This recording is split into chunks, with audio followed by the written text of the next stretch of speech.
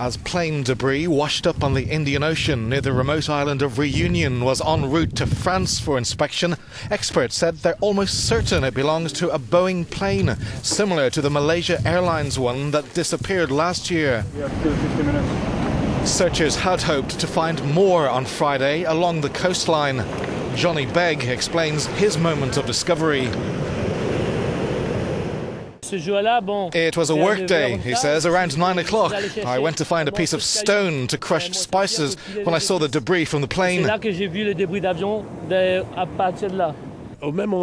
little higher in the same place, 1 meter from the pieces of plane, we found this bottle.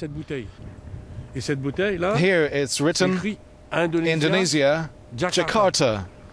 So here in Reunion we don't have many products. I don't personally know any Indonesian products in Reunion.